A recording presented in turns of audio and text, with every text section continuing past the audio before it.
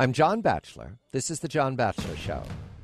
Muammar Gaddafi, the dictator of Libya, a state which we need intimately because of its light sweet crude. You see the price of gasoline, you see the price of oil, you see the grave concern that without Libya, Europe and the global economy struggles. What can we learn about about Muammar Gaddafi from a new book, Theories of International Politics and Zombies? I'm not stretching the point here. Muammar Gaddafi, since the breakdown of civil order in Libya, has evidenced all the classic signs of being reanimated flesh. In fact, right now, you'd have to say Muammar Gaddafi is the best living example we have on television of what a zombie would look like if he was the head of a dictatorship. Daniel Drezner, writing Theories of International Politics and Zombies, just published, is a professor of international politics at the Fletcher School of Law and Diplomacy at Tufts University. Dan and I have spoken before because he wrote a preview of his wonderful book some months ago in a distinguished magazine, but now I have the book itself, and we have Gaddafi for an example. So though he doesn't write of Gaddafi in his book, he's being very careful as a professor to apply what we know about international relations schools to the general understanding of what if zombies had their own state and how would we respond. I'm sure that he's playful enough to enter into this specific example. Dan, congratulations. This book is very funny, and because it's true comedy, it's also very tragic. We have treated many of the dictators of the 20th century now into the 21st just as if they were zombies, with all schools apparent. Congratulations, and tell me about Muammar Gaddafi. Have we used all the classic international relations schools with him? Well, first of all, I think you have to think visually. I've never seen a living human being that looks more like a zombie than Gaddafi at this point. You take a look at some of the recent pictures, and you have to wonder when was the last time he was actually eating another human being. Definitely looks like a zombie. But I'm sorry, we have used, you can argue, most of the major paradigms in international relations against Gaddafi. Probably the first one that people would remember is actually neoconservatism. The idea behind neoconservatism is the notion that you want the rest of the world to be democratic because democratic governments generally treat each other better. Where neocons are distinct is in believing that there can be forcible regime change, that you can use military power as a way to cause a population to rise up and overthrow dictators. So in 1986, for example, the Reagan administration bombed various aspects in Libya, various parts of Libya, in an attempt to punish that country for its support of terrorist activities in Europe. But I think one of the secret hopes of the Reagan administration was that this would cause the population to rise up and overthrow their undead oppressor. That didn't work terribly well. Although it didn't necessarily lead to devastating consequences either. The next policy that was done, you could argue, was sort of realpolitik, realism. And a realist approach to zombies, is sort of a live and let live approach, which is, it's a dog-eat-dog or man-eat-man world out there.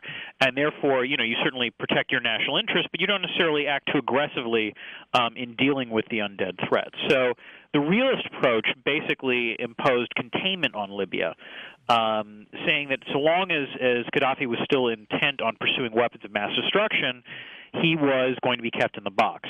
And then in 2003, in response both to the increasing pressure of the sanctions and the Iraq invasion, he agreed to give up his WMD program, and in return, the sanctions were slowly lifted. So that would be the realist policy.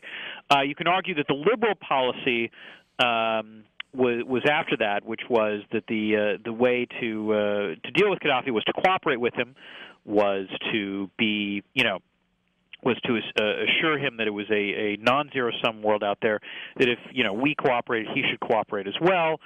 And so as a result, the idea was that through trade or things like that, you would slowly get a change in the Libyan regime. And we embraced him. We put him on significant international bodies. In fact, we traveled to Gaddafi. The head, Ban Ki-moon, the head of the General Secretary of the United Nations, traveled there.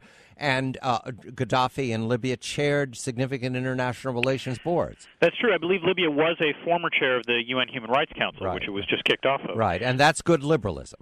Well, I mean, I'm not sure even liberals would go that far, but that would certainly be an example of that paradigm. And then finally, there is constructivism, which is not terribly well known outside of academic international relations. But the idea behind constructivism is that you can actually socialize actors, bad actors in world politics, to make them act more like responsible stakeholders in the international system, and that by altering these states' identities and getting them to embrace new norms, they would potentially be, more constructive parts of the international system. And indeed, I think one of the most recent, one of the most interesting parts of what's happened with Gaddafi has been all of these stories that have come out over the last 5 years about how the Monitor Group has been sending high-powered international relations scholars and public intellectuals to meet with Gaddafi. You've seen Benjamin Barber, Joseph Nye, Bob Putnam. These are, intellectual heavyweights, all of whom trying desperately to convince Gaddafi that a more democratic form of government and an embrace of globalization is the way to go. I think it would be safe to say that given what's happened in Libya now that was a failed experiment and that didn't work out terribly well, and indeed embarrassed at least a few of those public intellectuals who had to interact with him. I'm speaking with Daniel W. Drezner, and his book is Theories of International Politics and Zombies. It is written very carefully with many references to the zombie canon, which has accelerated in these last years of the 21st century. In fact, some incredible percentage of zombie movies and zombie books have been coming since the turn of the century. Right. We're applying the lessons just to Muammar Gaddafi, but it speaks to many nations and many states as we are here in the 21st century. So when we come back, I want to take Dan's book and apply it to what we know about other international bodies and how we deal not with Muammar Gaddafi, but with all zombie states. And the first thing we'll do is define a zombie. I'm John Batchelor. This is the John Batchelor Show.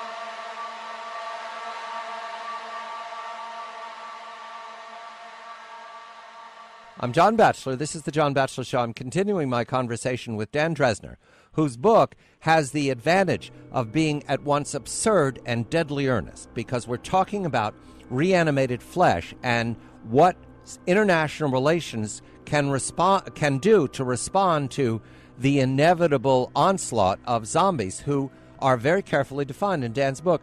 Dan, we have three definitions of zombies. The one is they only eat human flesh.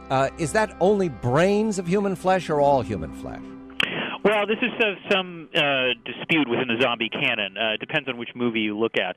I think the general assumption is that zombies will eat all human flesh. But in Return of the Living Dead, that was the first movie, which came out in 1985. Which you had zombies talking about, trying to eat brains and so forth. Right. But no, generally most zombie movies, they're willing to eat any aspect of human flesh. And in the original, the black and white original, produced by George Romero back in the 60s, gosh, that was long ago, before reanimated flesh were a world force, they ate everything. Yes. And the people marching across the terrain didn't care whether it was brains or not. Now, there is another aspect of zombies that is critical to understand how, when you're dealing with them as a state, a human state dealing with a zombie state, and there's only one way they can be destroyed. How, Dan? Well, the only way you can destroy a zombie, according to the rules of the zombie canon, is you have to destroy their brain. Right. If you chop off a limb, if you shoot them in the heart, if you chop off a leg, that's not going to do anything. They're just going to keep on coming with whatever limbs they have remaining. Right. You can knock them down with a blast of a big weapon, but they're going to get up and come back at you. Right, and this is important because there's been a lot of talk about potentially using nuclear weapons in the case of a zombie apocalypse, and that would actually be disastrous because while you would inevitably incinerate some zombies very close to the nuclear blast point, in fact, most people who die from a nuclear blast die from the radiation rather than the actual blast itself. And of course, if you think about this with zombies, you have the worst thing, the only thing worse than a zombie army, which is a mutant radioactive zombie army. Now, the third aspect of this is very critical to understand why zombies are a threat. Anyone bitten by a zombie will become a zombie, but we don't know how long it'll take. Right, and this actually it varies from movie to movie, and this is important. The only thing zombies want to do is eat human flesh. They're not interested in eating other zombies because, well, that's just gross. But if they bite a human, the human will will eventually become a zombie. And so this is different from any other kind of pathogen that we would think about, like even AIDS or Ebola, which have very high infection rates, but 100% infection rate is unheard of. In reviewing the zombie canon, do you find it conscious on the part of authors? We have literary authors here. We have screenplay writers. We have B-movie writers. We've mentioned George Romero, who is, you'd have to say, the Alfred Hitchcock of zombie movies. Is there an agreed-upon list of rules, or have they been pretty much going along on their own pace and there's discord among them? I would say the rules that I just told you are the rules that are generally in common with all zombie movies. Although even there, the movies like 28 Days Later or 28 Weeks Later, technically those people aren't dead; they're just really infected. Right. The rage virus. Right, with the rage virus. But everyone still thinks of them as zombies. So I do talk about them in the book. No, I would say beyond those rules, there's actually a lot of room to play with. So how fast the zombies can move, fast or slow.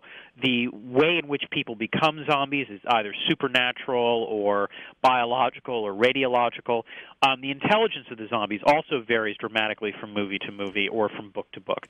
So no, in fact, there's a fair amount of play within the zombie canon, except the notion that, they're basically undead, and if you're bitten by a zombie, you become a zombie. Now, one of the things I think I find most surprising in your discussion of international relations is it does not signify if the zombies can move quickly or slow, if they can talk or not talk.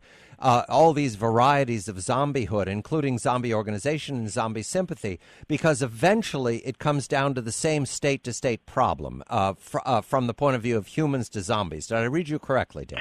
Well, the point I was trying to make, and I actually dealt with this explicitly in the book, is that you don't want to make too many assumptions about the capabilities of zombies. The fewer assumptions I make about them, the more elastic the theories wind up being, the more useful the theories are in terms of explaining things. If you make an assumption about the zombie and it turns out the actual zombie wouldn't have those capabilities, then that undercuts your theory. So yeah, my argument about whether zombies are fast or slow is in the end it doesn't matter. They would still become a cross-border problem. All right, cross-border problem. Therein is now the problem, and we're going to apply the 4 schools that we did to Muammar Gaddafi to zombies. First, we'll start with the realism school. You've got a zombie state, or a series of zombie states, or zombie failed states. I love the philosophy in your book somewhere where it's not it's zombies aren't the problem, it's what we make of them is the problem. So as a realistic international relations school, how do you approach zombiehood? What would realism first want to achieve? Well, what realists would first be concerned about is what affects the national interests of states. So they wouldn't necessarily be scared of the zombies, provided the zombies just simply maintained control within their own territory. It was only if the zombies acted in an expansionist manner that realists would start cautioning, you have to balance against the zombies. So, realists are basically undeterred by almost any change in the international system. Realists believe that the international system has been unchanging since the days of Thucydides. So their response to a zombie attack or a zombie state is that, anarchy is a really powerful constraint, and the zombie state will just eventually have to act like every other state. And that's a control mechanism that is important to establish here, because international relations uses something called the anarchy control, the anarchy limit. What is that, Dan? Well, anarchy it doesn't necessarily mean chaos or disorder. It just means there is no central government. It means that you're living in a Hobbesian world in which it potentially, states that have sufficient amount of force can pretty much do anything they want, without any kind of sanction or international law judging them incorrectly. So in that kind of anarchical system, realists argue that system, imposes very serious and binding constraints on states, and that even zombie states would have to learn how to adapt. Just as power is a scarce resource in world politics, realists would argue that, brains are a scarce resource for zombies. So the international relations dynamics wouldn't be all that different. Now, would realists vouchsafe trade with zombie states, the kind of quid pro quo stuff? Realists would believe that tacit alliances with zombie states would be possible. And indeed, you actually do see this in some of the movies, where there's sort of implicit cooperation between some zombies and some humans. Sort of more general trade, I think realists would be somewhat skeptical about that, but generally realists are usually skeptical about economic interdependence, period. All right. Now, realists, and we see today an example of realists dealing with what you'd have to say are qualified zombie states. North Korea would be one, Iran would be another. And is that realism today sophisticated enough to deal with this? Are we seeing right now the examples of zombiehood, although these are human states acting like zombie states? Right. Well, again, what realists would caution is not being too aggressive in dealing with these states. There's no doubt that these states should be contained because they represent a potential, menace to humankind. But realists are also very cautious about, being overly dramatic or, ratcheting things up to a crisis point when, in fact, that crisis doesn't necessarily have to happen. So, realists, I think, would by and large be content with how, let's say, the Obama administration dealt with Iran, has been dealing with Iran. And I think also would be probably reasonably happy with how they've dealt with North Korea, because North Korea has acted in a more belligerent manner vis-a-vis other countries for the last year. And so, therefore, that's when it's actually also appropriate to respond and to indicate that you are not going to be coerced or cowed by that kind of belligerent action. I'm speaking with Daniel Drezner. The book is Theories of International Politics and Zombies. We're going to turn to the next very tricky matter of how liberalism, international theory of liberalism, international relations theory of liberalism, deals with a zombie state. Remember, these are reanimated flesh actors, and you're human. And and so do the reanimated actors, that the only thing they want to do is eat your brains. That's part of the theory here. And that if they bite you, you will become infected, and so will your citizens. So cross-border is very dangerous, and liberalism is a very aggressively peaceful mechanism of dealing with zombie states. I'm John Batchelor. This is the John Batchelor.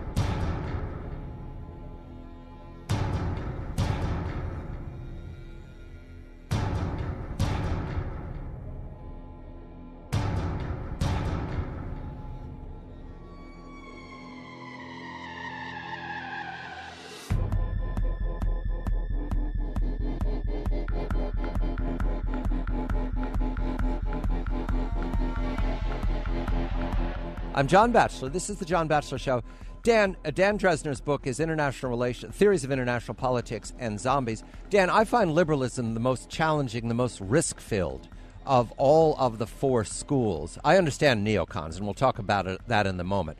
How does liberalism deal with a zombie state in the best possible scenario? Well, there are ways in which, the presence of zombies, contradicts some general assumptions that liberals make about the world, which is liberals believe that even if liberals are perfectly happy to acknowledge it's an anarchic world out there, they just believe that cooperation is still possible in an anarchic world, that there are opportunities for, win-win cooperation. And, of course, the obvious problem is that, when you're dealing with zombies, that is pretty much a zero-sum, bargaining situation where, if the zombies win, you lose and vice versa. So liberals would initially be, a little bit flustered by the presence of actors that clearly see things in such a zero-sum context. However, I just want to define liberalism before we go any farther. What is the international relation theory of liberalism?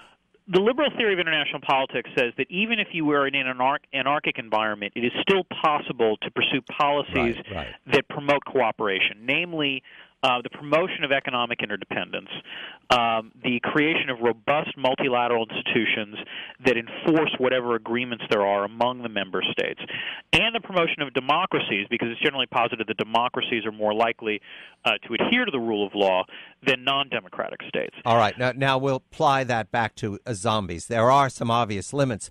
I want to start with democracy because we hear this talk all the time now in the Ummah, where we're dealing with autocracies where the ruling regime has been anything but favorable to liberal international relations all these years. How do you promote democracy in a reanimated flesh state?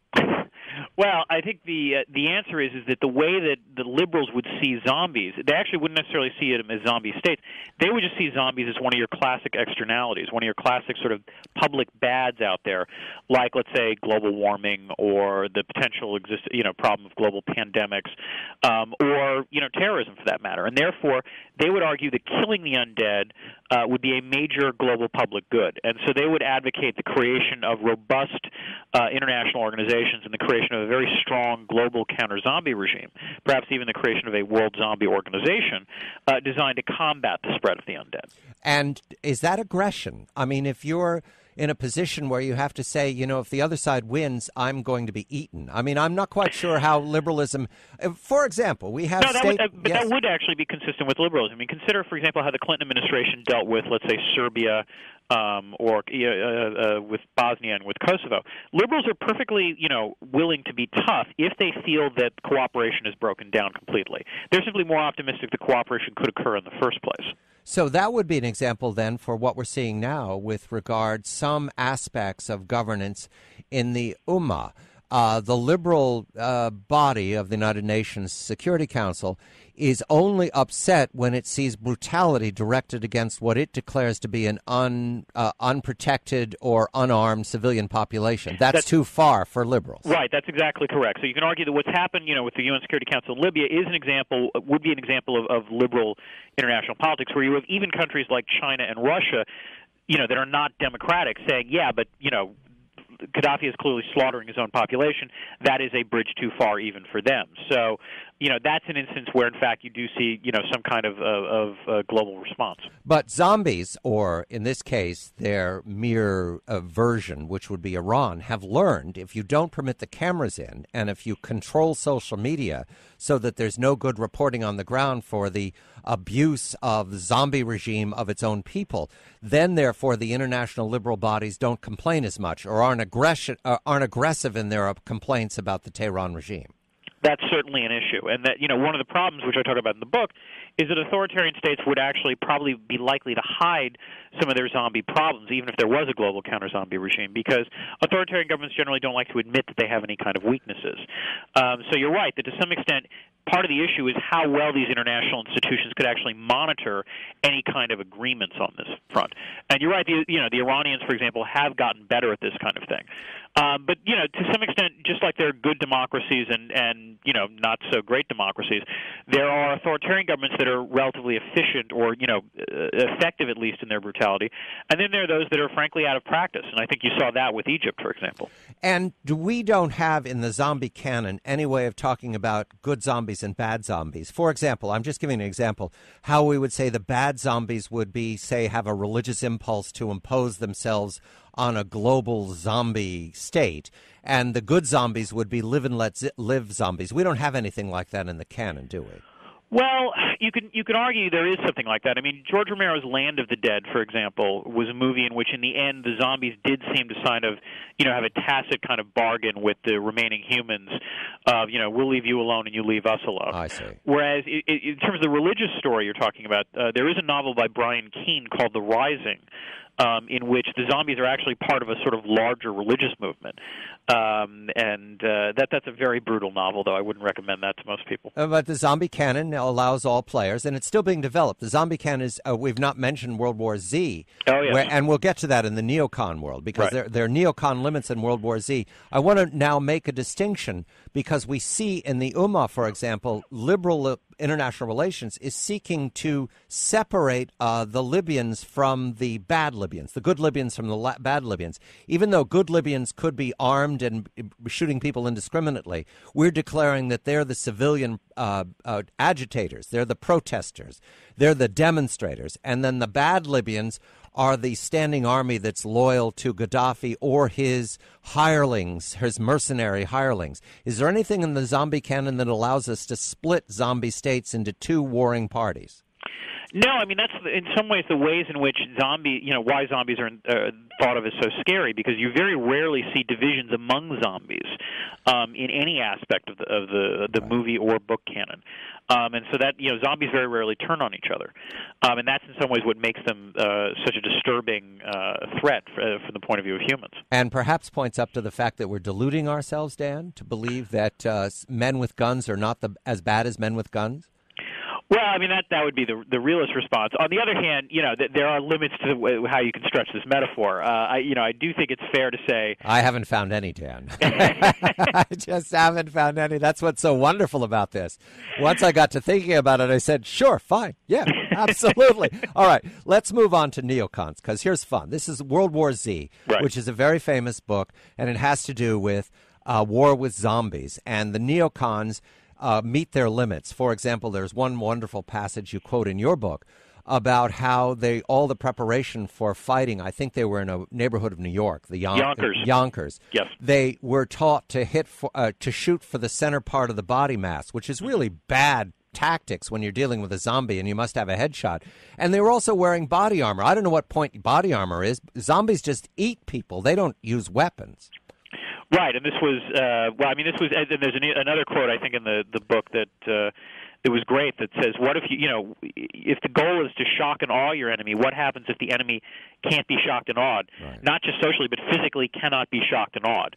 And that does suggest the limits of the neocon strategy when it comes to zombies, which is the notion is that you would have an aggressive and militarized response, and that would somehow inspire the human population to rise up against their undead oppressors who were shocked and awed into submission, and that obviously doesn't really work with the living dead. And in fact, it doesn't work anyway. I think in a footnote aside, you said that perhaps the neocon response would be not only to treat the zombie state that it was at war with, but also treat every other state that was like zombies in sort of one great big axis of the undead, and then to invade Iraq just for old time's sake. Yes, no, I did posit the neocons would assume that there must be an axis of evil dead out there. Right. That the zombies must have gotten help from the Chinese, the Russians, the European Union. Dan, you convinced me. I liked it. That's immediately what the neocons would presume. In fact, I report on that all the time.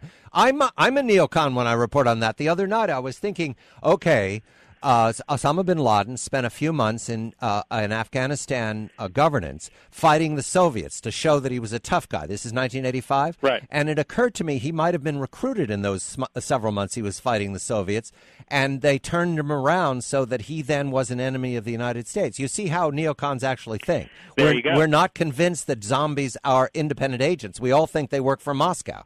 Well, the other thing that neocons are in this way opposite of realists, because whereas realists believe that you balance against threats, neocons are strong believers in bandwagoning. So, in fact, a lot of neocons embrace the same logic that Osama bin Laden did, which is you never back the weak horse, you always back the strong horse. What about nuclear weapons in zombies? Well, as I said before, I think one of the ways in which zombies are an obvious challenge to conventional deterrence policy is that nuclear deterrence is based on the presumption that no state will actually use nuclear weapons, because if you were to do so, you would obviously face a immediate response, and your country would be wiped out as well. Zombies would not necessarily operate along these lines. First of all, if you try to use nuclear weapons against zombies, I don't think you would kill nearly as many of them as you would expect, and instead you would create a mutant radioactive army of the undead, right. Which is a pretty serious problem if you think about it. And then if zombies were to get nuclear weapons, I'm not really sure what they would. This depends, obviously, whether you're dealing with smart or dumb zombies.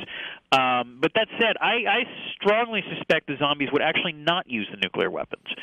The reason being that why would you want to destroy all the human brains that you want to actually eat? Right. So a zombie nuclear state may be contradictory. There is another aspect of using neocons, and I think you make it very clear that you're putting your soldiers at such risk that you're actually sacrificing them. You can't get them back out of the combat zone.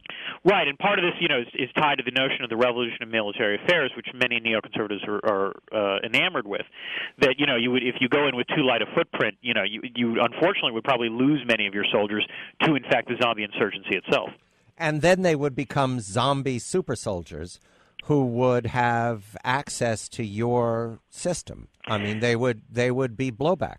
That could be a scenario that could occur, yes. So the neocon approach to a zombie state is about as bad as it gets. Of these four choices, you've now convinced me the neocon is the least successful when dealing with the undead. Well, let me put it this way. Unless you were able to, have a dramatic surge of men and materiel and really went in with with a large part of a large force to begin with, I'm pretty skeptical of the neocon approach. Yes, I'm speaking with Dan Drezner, Theories of International Politics and Zombies, and when we come back, the one that Dan has identified as the most academic of the four approaches, constructivism. It attracts me because it represents the world that I live in, which is the chattering classes dealing with the unacceptable as a world leader. I'm John Batchelor, coming to you from 77 WABC in the Small Business Authority studios.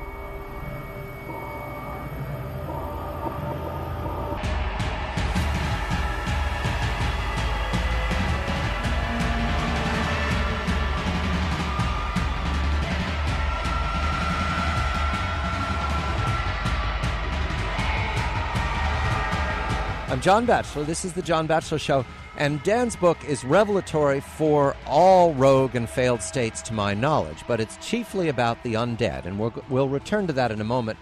Dan, will you identify constructivism again and how this theory works right now, not just about Gaddafi, but about in the world?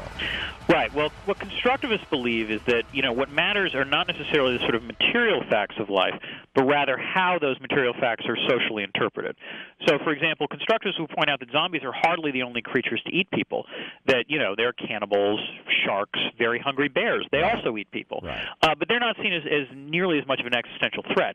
And the reason, of course, is that, zombies, challenge human identity. The thing that you see in almost every zombie movie out there is, people actually looking at the zombies feeling an instant sense of revulsion, and yet at the same time a sense of identification because these used to be people. So as a result, what constructivists argue is that states and individuals care very much about identity and adherence to clear, well-articulated social norms. Do we need in constructivism to assume that it would not be unacceptable if the zombies became the Earth? Is that a constructivist tenet?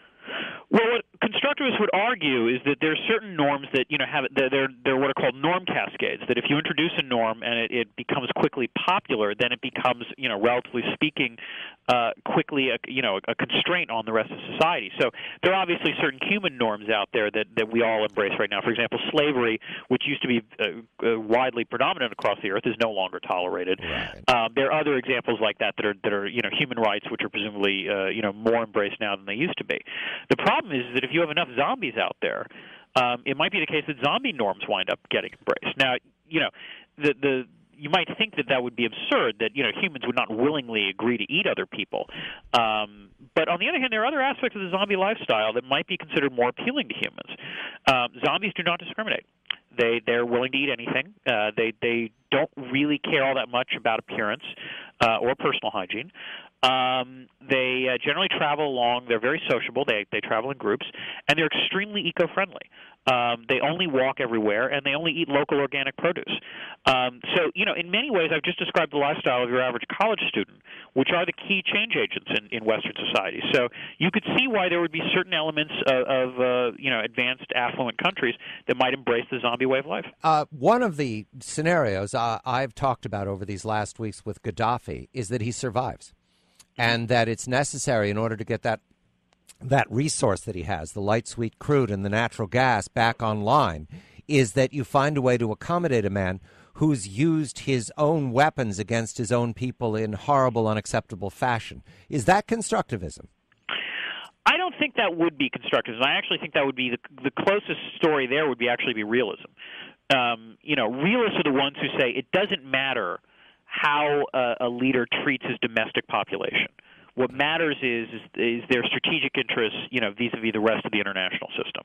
So I don't think what you're describing would be constructivist. In fact, constructivists would be appalled by that notion because, there would be such strong violations of human rights norms that even if it were in the U.S. strategic interest to do that deal, constructivists would probably argue against it. And yet we have vouchsafed that kind of brutality in a number of states we could name off the top of our heads without zombies these last decades because of the pursuit of natural resources. Now, zombies don't have the natural resource card, and so that complicates this story in terms of economic relationships.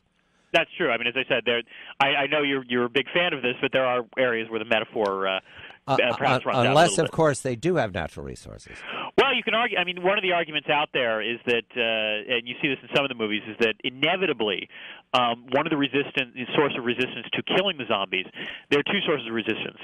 Very often, defense corporations don't want to obliterate all zombies because they want to figure out the way to use the zombie virus as a tool of as a bioweapon.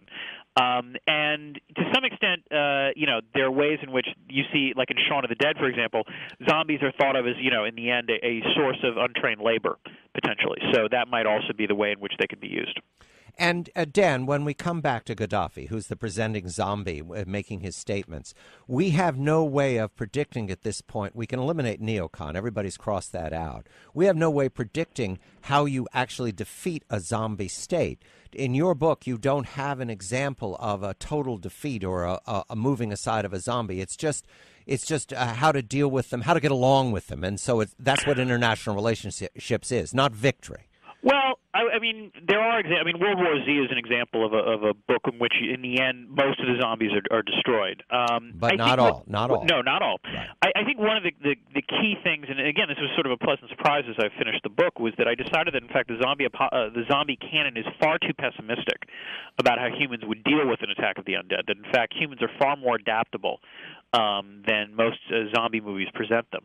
So in some sense, in thinking about Gaddafi, I think the best thing to do is, in fact, to support those people that are actually in the country but opposing Gaddafi, because in some ways those are the groups that are going to have the greatest local knowledge and the greatest way of figuring out how to constrain this dictator. And indeed, it's been interesting to watch the sort of spread of the opposition to Gaddafi, because in some ways the spread of the opposition is in and of itself very reminiscent of a zombie uprising.